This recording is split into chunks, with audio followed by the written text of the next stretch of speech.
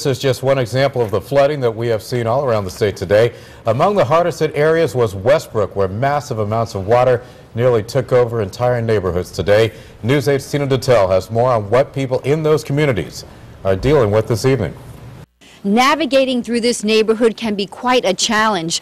Fortunately, some of the neighbors over here let you go on their porch in order to avoid the water in the road. But come around the corner here, there is no getting down this street. Unless you have a boat, many stranded as Beachway is turned into a waterway. Now, this has been the worst that it's been since Irene. So Nancy Bromley says her road, Sunrise, and others here along Westbrook's Grove Beach flood a few times a year when conditions are right. You can see it come up. It happens when there's a full moon. Something to do with the tide, the full moon, and then the heavy rain, and then it just comes over, it floods over, and comes over in the marsh area.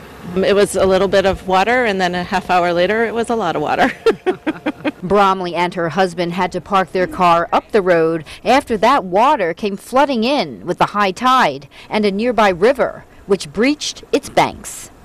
You can't really go through there. There are very many times you can't go through that intersection, especially because it's salt water, and even if you do make it through, you don't make it through that many times before it rusts out your car. The Bromleys say with the high tide, it only took about a half an hour for the water to flood all the way up to this line right here. But as you can see, the water has receded quite a bit. They say, though, it will take several hours before it completely clears.